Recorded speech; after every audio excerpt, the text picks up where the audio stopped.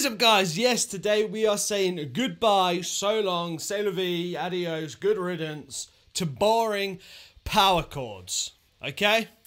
We know a power chord. Okay?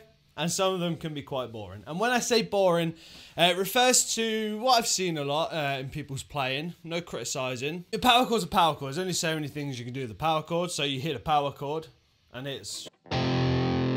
But sometimes it doesn't just have to be that.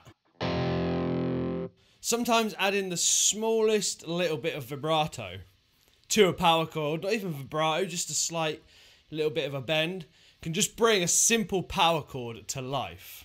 So it'll go from this, I'll do it low volume, and then I'll do it normal volume.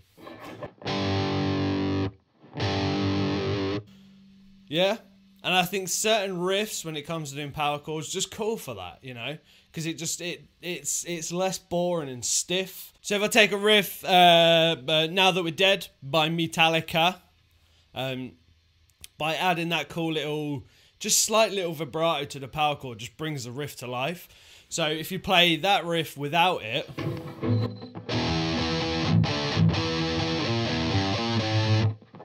and then if you play it with it,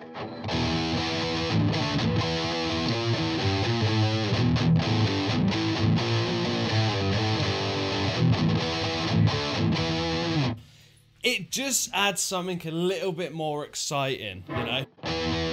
Something that I put into a lot of my playing is just those little things. Now, every single power chord doesn't have to be like that because that would just get ridiculous. But try it. Sometimes just try and add in that little bendiness to your power chords and make them less boring and stiff. And another thing to you know, spice it up a little bit, instead of doing a traditional kind of power chord, so if we take a G power chord, which is here, instead of doing that and the fifth, take these two, your little finger and the one next to it, and for example with the G, it's going to be finger on the 5th fret of the A string, little finger on the D string of the 5th fret, and that'll give you a G, but a little bit different.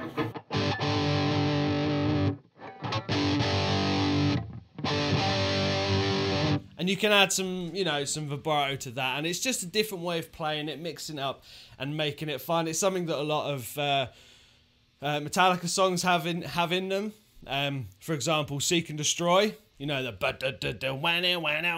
that riff would be, a lot of people will go,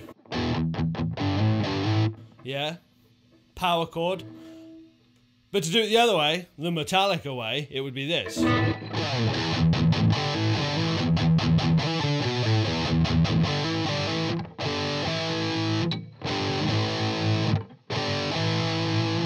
I think it just sounds better.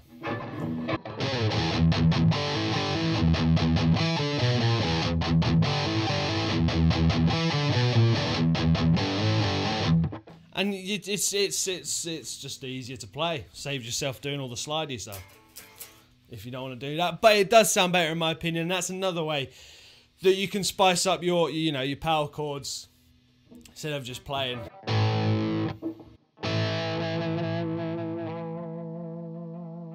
Make it a little bit more exciting. So guys, there you go. That is 2 ways to spice up your power chord life and say goodbye to those boring stiff-ass power chords. Give those 2 techniques a try next time you're playing and spice up your power chords. And let me know how you get on. If you are new, hit that subscribe button. Come follow me on Instagram. Huge shout out to my channel members. Feel free to become a channel member by hitting the join button, or there is a link below where you can join for exclusive bonus content, members only live streams, cool badges next to your name, members only emojis, all that cool shit. As always, rock out, be awesome, see ya!